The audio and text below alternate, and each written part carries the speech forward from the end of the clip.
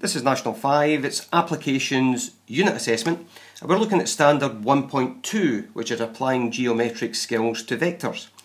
What I'm going to be using is the Pegasus practice paper, and we've got 4 questions to do here, question 4, 5, 6 and 7, and I'll show you the marks for these ones here as we go along.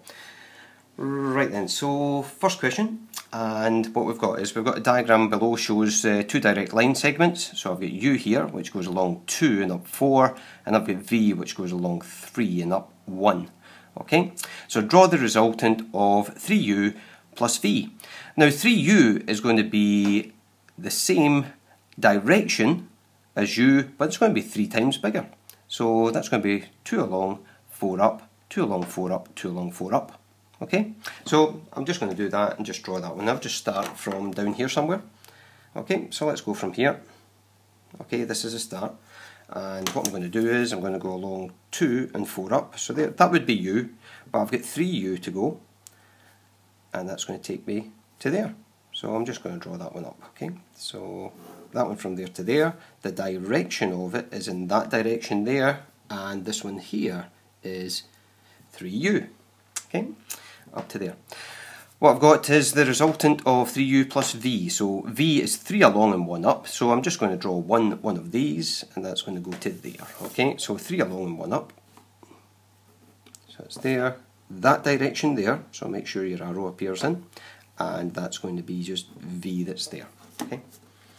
Next thing I'm going to do is I'm going to draw the resultant from here, down at the bottom, from the tail of 3U all the way up to the head of V. Okay, so the resultant is going in that direction there. Okay, and that there will be 3U, and that's plus V as the resultant. That's the question complete. Okay, so what I've got here is I've got 3 marks that I'm going to get. Okay, so I'm going to get 1 mark for drawing this one here, 1 mark for making sure I do the head to tail. Okay, for V, and finally another mark there for getting the resultant.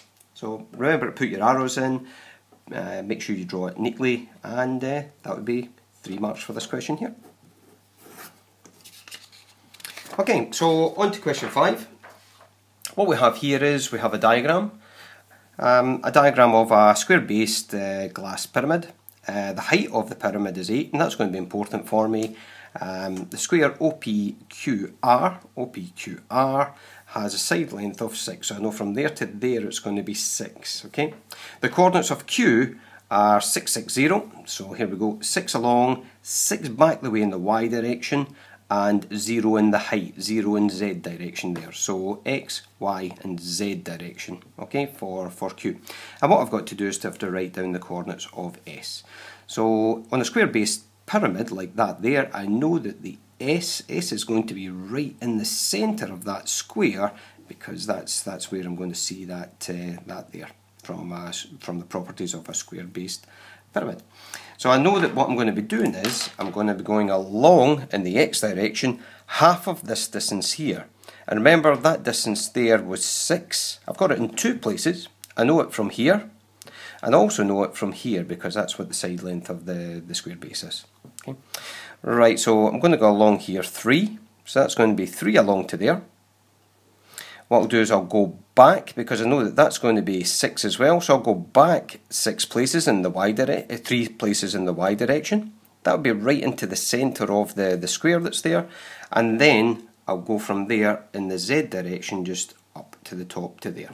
And from there I can see that the height's 8, so my Z coordinate there is going to be 8. So quite simply what I've got is I've moved along 3, 3 and 8, so my coordinates at that point from the origin will be 3, 3, 8. Okay, 1 mark for this one, and just for identifying the point S. Okay, out of 1. Right, let's move on.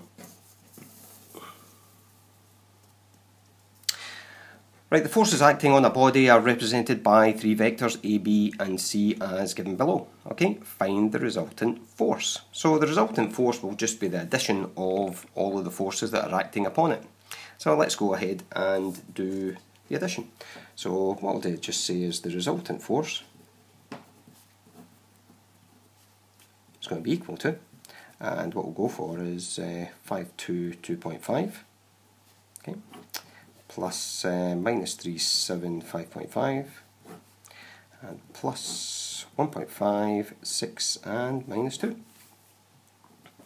All I'm going to do is just add all of these up as we go along the way, and what we should get there is we should have 3.5 on the top, let's see, the 2 and the 7 is 9 and the 6 is 15, and finally on the bottom what we're looking at is that's going to be 6. Put it into component form like that there, and that's the question complete. That's the resultant force. This question here is out of 2 marks, so 1 mark for getting the addition here, knowing to do the addition, 1 mark for the answer. So I've got 2 marks for this vectors question here.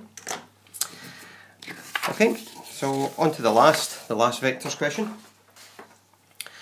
Right, vector P, 5, 3, and vector Q, 1, minus 3.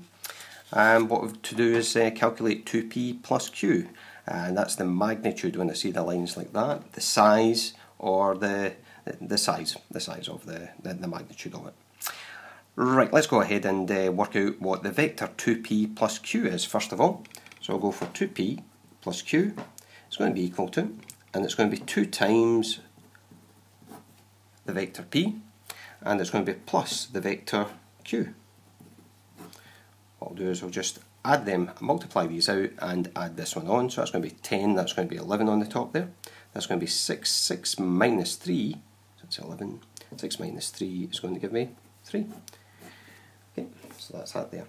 What I'll then do is I'll work out the magnitude, so the magnitude of the vector 2p plus q is going to be equal to the square root of this one squared plus that one squared, so 11 squared plus 3 squared. Okay, what I've got there is 121 plus 9, which gives me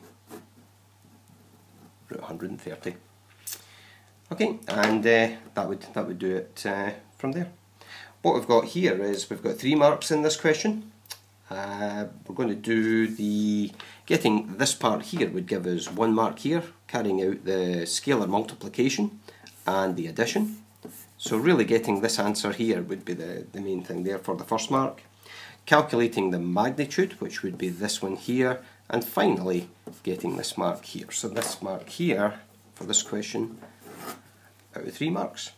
So this section here, section 1.2, you're needing half marks to pass this assessment standard. Good luck.